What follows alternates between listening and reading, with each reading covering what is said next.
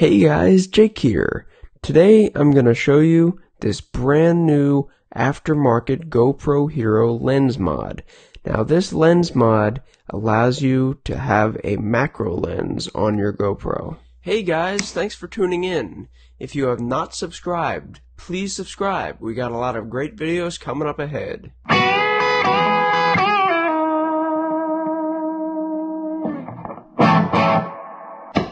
So here I am unboxing the lens, and you can see it comes in a small little black package, and this is what I received off of Amazon. Now, it's supposedly made by a company called Junstar, which is a Chinese-based company, and they make these little lenses for the GoPro Hero 9.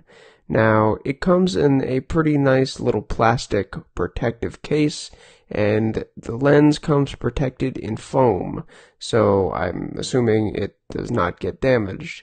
Now you can see it has a brand name JSR on it, and it has a little 15x on it. I'm assuming that means it's 15 times zoom.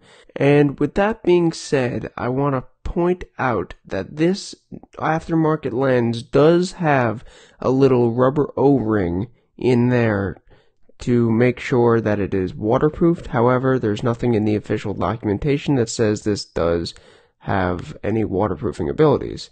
Now, in my hands is the original GoPro Hero 9 lens cover. And as you can see, it is not too much different from the brand new aftermarket lens mod. You can see it's about the same size. It is about the same weight. You see it's about the same thickness. The only thing different is this aftermarket GoPro lens mod is made out of aluminum, whereas the original is made out of plastic. And this new aftermarket lens attaches to the original GoPro the same way as the original lens attaches to the GoPro. Now, as you can see, I'm going to take off the old original GoPro lens and I'm going to place on this aftermarket macro lens. Now you can see it slips on just like the original lens would have if I replaced it back on there. And there it is. Looks pretty good on the GoPro. It's nice and sleek. Now let's go see how it looks when reading text. Now this is set up on my tripod, and this is the original lens that you're looking through right now. Now I'm going to pop it off just like that, and I'm going to place on the brand new aftermarket macro lens.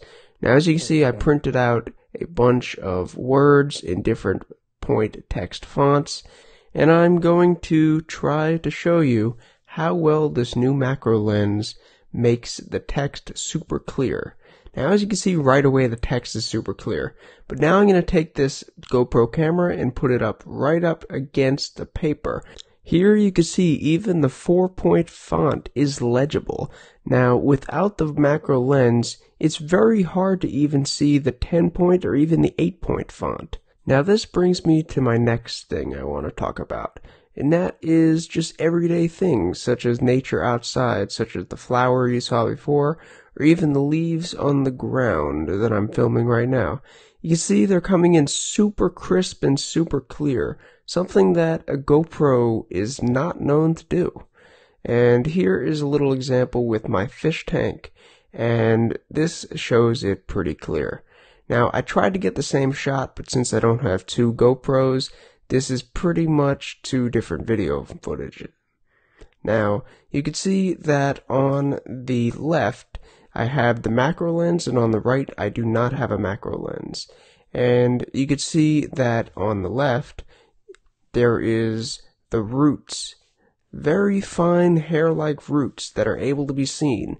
And on the right, it's very blurry. And even on the leaves, you can see the leaves are a hell of a lot more defined up on the left than they are on the right. Now, it is pretty amazing how well this thing works to bring close-up objects into focus for my GoPro. Now, I will link this lens in the description where I found it on Amazon so you can check it out for yourself. Because, I mean, look at this. It works flawlessly. This will be very helpful for anyone who does close-up work with their GoPro.